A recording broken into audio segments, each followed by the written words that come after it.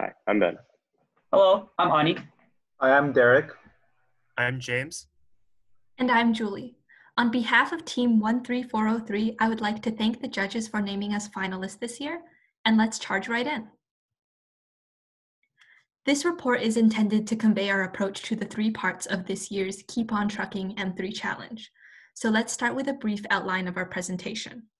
In problem 1, Shape Up or Ship Out, we determined the population of semi-trucks, both diesel and electric, in the near future. In problem 2, In It for the Long Haul, we created an algorithm to optimize charging efficiency for trucks along major highway corridors. And in part 3, I Like to Move It, we devised a metric to prioritize corridor development by estimating the monetary value of community, social, economic, and environmental concerns. Hi, my name is Ben, and I'll be presenting the first part of problem 1, Shape Up or Ship Out. To give a quick restatement of the problem, the goal was to model future semi-truck demographics, assuming that all essential electric truck infrastructure exists. We made a few key assumptions for this problem. Firstly, that all trucks are either diesel or electric. This was due to a lack of data for hybrid trucks, as well as to preserve the simplicity of the model. Next, we assumed the average lifespan of a truck is 12 years. Finally, we assumed that all new trucks would be electrics and be replaced after 12 years, since electric trucks are more cost efficient than their diesel counterparts. To model the total number of electric trucks, we developed two variables, CT, the total truck population, and DT, the total diesel truck population, where T represents years after 2019. This is true because assumption 1 states that trucks are either electric or diesel. We determined C of T to represent total demand for trucks, and it naturally grows with population and follows business cycles, which is relatively linear. The model was based on historic growth, and our equation is shown with R-squared value. DT, the diesel truck population, was modeled using current age distributions by shifting the current distribution forward into future years. In order to further develop our model, we solved the inequality involving respective operational and manufacturing costs for both diesel and electric trucks for T star, the age at which a relatively new diesel truck should be replaced with an electric truck. Solving the inequality, we found that a diesel truck younger than 3.6 years should be replaced with an electric truck. From assumption 3, we also know that a truck older than 12 years will be replaced with an electric truck. Now, Ani will talk about curve fitting for modeling age distributions. In order for us to now model truck age distribution to compute DFT, we chose to use an advanced curve fitting scheme. Specifically, we employ the Gamma-Gompers distribution to approximate the age distribution of trucks. There are a couple of key reasons we believe this model would be particularly effective in this scenario. Firstly, the Gamma-Gompers model is traditionally used as a model for consumer lifetime, and the lifespan of trucks is somewhat analogous to this. Also, the boundary conditions on this distribution match the expected trends for truck age distribution. Specifically, there's a non-zero probability density for t equals 0, and the probability density decays to 0 as t approaches a large number, which makes sense. Now, in order to actually fit the distribution, we used the probability density of the Gamma-Gompers function, shown here, and SciPy's curve fitting functionality in order to determine the parameters b, s, and beta, which are all greater than 0. Now that we've done this, the simple task of iterating the present age distribution to determine future age distributions remains. We take the present age distribution of diesel trucks and shift all points right by 1 year to determine the next year's distribution. Then, we remove those points less than t star and greater than 12. We do this until no points remain or 10 years are reached. Notice from the graph that by the end of year 8, no diesel trucks remain. This leads us to our final results. Our final results predict that 60% of trucks are electric by 2025, and all 100% of trucks are electric in 2030 and 2040. These numbers are within 25% of a market research study by PNS, truly electric. Hi, I'm Derek, and I'll be presenting the first part of problem 2, which says, create a model that optimizes the number of electric charging stations and chargers per station along highways to sustain the current freight for 5 different highway corridors given to us in the problem. So in this problem, we had many assumptions, but here we'll summarize the most important ones. The first was that each station has 9 chargers, so that solves one part of the problem. And we got 9 chargers because that is the ratio of Tesla's existing superchargers to the number of existing Tesla stations, which you can find on the internet, and you get 8.86, which is close to 9. Also, it's difficult to vary the number of chargers per station for each highway exit without knowing more information about the highway exit. So we try to keep things constant. We also use level 3 station chargers because they are the most efficient. And every corridor is going to start with a charger because we have no information about the route prior to the corridor interval. So our algorithm will start with a charging station at the first point. And we also assume that the distance traveled from any charge percent is constant, so that the charge percent is linearly proportional to the distance trucks can travel. So now we need to calculate the total number of chargers. And to get that, we are going to use the formula C equals T divided by 14,400, where T is the distance traveled by all trucks in a day. And how we got the 14,400 value? Well, each charger takes at max 30 minutes to fill a truck. So in a 24-hour day, each charger will get used at max 48 times. And another assumption we had was that each truck goes 300 miles before needing to go to a station. So the number of chargers is T divided by 48 times 300. So we just need to find T. And T is the sum of the interval lengths multiplied by the sum of the lengths of the intervals multiplied by the number of trucks per interval. And the interval length is the distance between consecutive markers.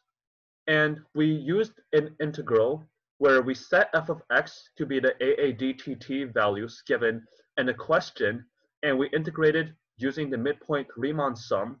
So we summed the interval lengths multiplied by f of the midpoint of the x values for each interval. And because we are assuming linearity, this midpoint Riemann sum turns into a trapezoidal sum. So we can replace f of xi plus xi minus 1 divided by 2 as f of x plus f of x of I minus 1 divided by 2. So we can calculate t while using only the AADTT values. So what's the answer to this problem? Well, we need to find S, and we assume that there are 9 chargers per station. So we need at least ceiling of C divided by 9 stations, and we're going to place a station every T divided by S miles, where T is the total distance traveled by the trucks in a day, and S is the number of stations, with 1 station at the start of the corridor. And to find out precisely where are the charging station positions, we can use the 4th equation to do that. Now, let's see some of our results. And as you can see, the busier the highway corridor, such as the San Antonio to New Orleans highway corridor, we need more stations, and the other 4 highway corridors also make sense as well. So now Ani will talk about the algorithmic implementation for this problem. This flowchart depicts the algorithm that we've described thus far. I'm going to briefly walk us through the Python implementation of this program. We start by loading the truck traffic data as a CSV using the pandas module. As mentioned, we interpolate linearly between data points using NumPy's interpolation method. Then, we determine C and T and initialize a set of stations to the start of the corridor. We perform an integral until we reach the cutoff point using a trapezoidal integration scheme. Once the cutoff has been reached, we simply append the relevant position to the list M. We keep iterating this until the max distance is reached. Let's take a closer look at the result of this algorithm on the Minneapolis-Chicago corridor. In fact, this graph perfectly summarizes our work for the second problem. The y-axis represents truck traffic, and we do notice that higher traffic results in more closely spaced stations, as seen here, and lower traffic results in further apart spaced stations.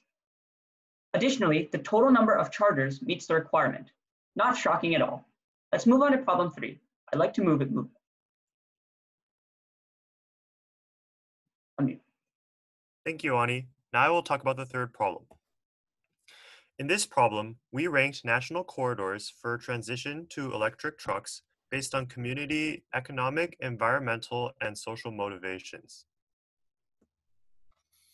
Let us cover a few assumptions. Firstly, corridors with higher monetary benefit per capita should be targeted for development first. For non-financial factors, a reasonable monetary cost can be determined that results from the factor. By unifying every factor into a common unit, we make them easy to compare. Money is also less subjective than other ranking units. Next, we assume that infrastructure will be built and all trucks will be electric within 8 years. This is based on our result from problem 1. Finally, we will disregard possible changes to electric trucking technology, as such changes will affect all trucks equally, so they do not change our relative rankings. With these assumptions, we can use current trucking numbers to represent the number of electric trucks on the road in the future. Our overall metric, T, the total monetary benefit per capita, is the sum of 4 factors, O, E, I, and U, divided by P, the number of people living near the corridor.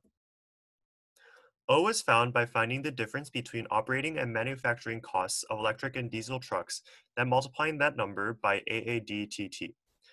Next, since electric trucks do not produce emissions like diesel trucks, we considered E, the monetary benefit of avoided emissions. E is the total volume of emissions produced by diesel trucks, multiplied by the cost of a ton of emissions that we found in a Stanford study. I is equal to the installation and lifetime usage costs of electric chargers multiplied by the chargers needed in each corridor, which we found in problem 2. U is the communal profit from the usage of the new electric truck infrastructure, which we assumed would benefit local residents near the corridor the most. It is found by multiplying together the average number of charges per truck in the corridor, the profit per charge, the number of trucks per day, and the days in the lifetime of a truck. P, as described before, is the people living near the corridor, which was taken directly from census data of people living near interstate highways. Pulling our data from a variety of sources, we were able to find monetary benefit per capita for each corridor, which is summarized in the rightmost column. Our final rankings are shown here, with the Jacksonville-Washington, D.C. corridor ranking first and the Boston-Harrisburg corridor ranking last. They make sense as corridors that receive more truck traffic generally should have higher benefit and should therefore be targeted first. Now I will pass it on to Julie, who will talk about conclusions and future work. So our treatment of these 3 problems make it very clear that even at current infrastructure and technological levels, the semi-truck industry is ready for electrification. More precisely, we determined that 1, within 10 years, as used trucks are spent and companies seek to lower long-term costs, fleets will transition to fully electric. 2, we created a second model to spread out the most efficient necessary infrastructure along major corridors. And 3, we evaluated social costs along major corridors to conclude that the Jacksonville-Washington, D.C. corridor should be prioritized for electric infrastructure development. When it comes down to the details of implementation, with more time, we would love to expand on our current models.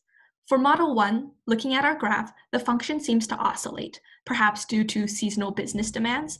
So for more accuracy, we could use a quasi-periodic function instead of a straight line to model the truck population. For Model 2, a more practical general model would consider existing infrastructures such as truck stops and surrounding services. So a better model would layer new infrastructure on top of what already exists. This would, of course, require more AADTT data and business data.